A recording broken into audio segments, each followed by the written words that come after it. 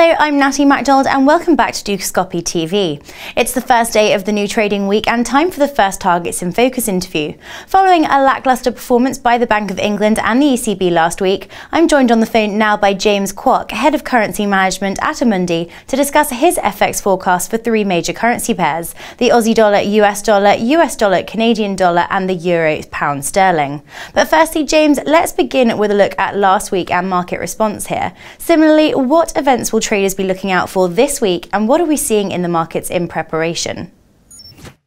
I think the most important event last week we've seen was the ECB meeting.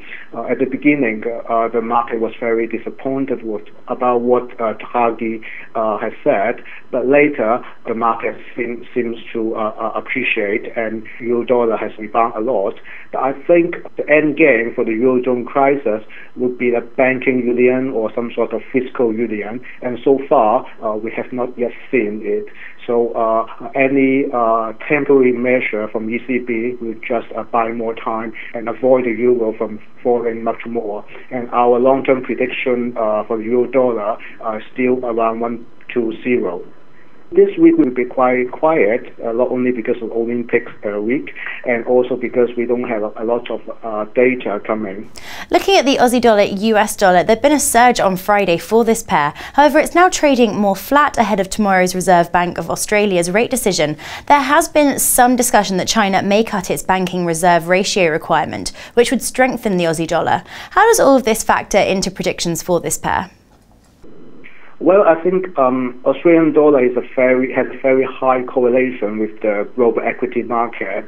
In the earlier of the year, it followed S&P and rose to 10x level, but then it started to decline more than 1 month ahead of the peak of S&P. So I think that 10x level is very important because it represents a too overvalue level for the Australian dollar, given the weak economic recovery around the world, the weak commodity price, and also a slowing economy in Australia.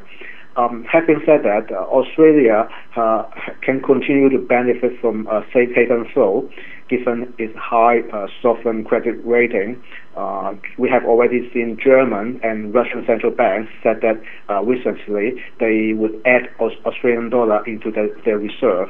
So I think the Australian dollar now is trading around 105 level, and I think that its upside is well capped at 108.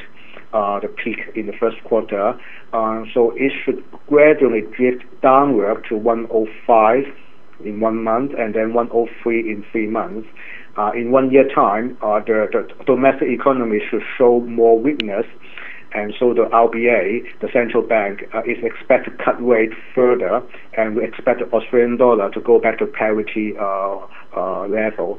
And regarding China, I think China is going to avoid a hard landing because they are already showing a lot of effort to stimulate the economy. But having said that, just avoiding the hard landing means that China may have a very soft landing, and soft landing in China doesn't bode very well for Australian dollar, because what people expect Australian dollar would do well is a very strong economic recovery in China. But so far, I think the best scenario for China will be a very soft landing. A rally in crude oil has pushed the US dollar Canadian dollar to trade above parity this week. This week's also looking quite busy for the Canadian economic calendar also. How does this impact your expectations for this pair? Canadian dollar is also having a very high correlation with the global equity market, but very important is its geographic position. Means that it has a very high linkage with the US economy and also the US monetary policy. While the Eurozone crisis is still the focus of the world, the problem of the US fiscal cliff will soon come to the front, and the risk of sharp economic slowdown in the US will affect Canada, because a big part of the exports will go to the US, and a lot of foreign investments is also originate from the US. So we expect the Canadian dollar currently is trading around the parity level. Its upside will be kept around 0.98. is the highest level in April, and we'll expect that to stay around the parity in 1 month, 103 in 3 months. In 1 year time, we expect the current account would deteriorate further because of the weaker exports to the US, but stronger domestic demand for imports, and so the Canadian dollar expected to fall to 105 level. As we've mentioned, last week was a big week for the euro, and we saw the euro-pound sterling bounce hard in what has been a downward trending market for this pair. The ECB disappointed traders on Thursday, and there's little to suggest that anything is going to change anytime soon. Is this reflected in your predictions for the euro-pound sterling? Well, the euro sterling has made a very big movement over the past few months. It's dropped from 0.83 to 0.77 just a few weeks ago. I think this was completely because of the Eurozone crisis.